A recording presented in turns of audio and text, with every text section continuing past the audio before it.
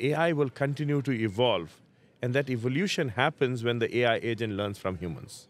So that combination will always be there.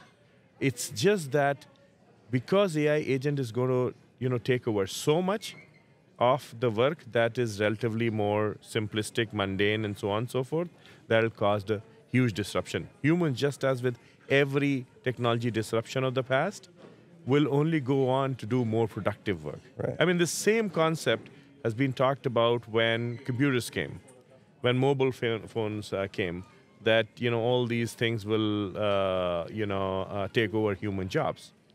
What ended up happening in the end? The number of jobs actually increased because all this technology, what it led to was huge productivity gains.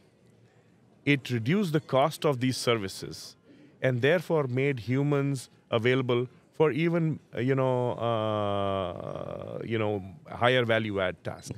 That's what I believe AI agents is also going to do. It will up-level productivity of the service that is given to consumers, and humans will add on top and provide even greater value. It's kind of like the disruption of the invention of the printing press.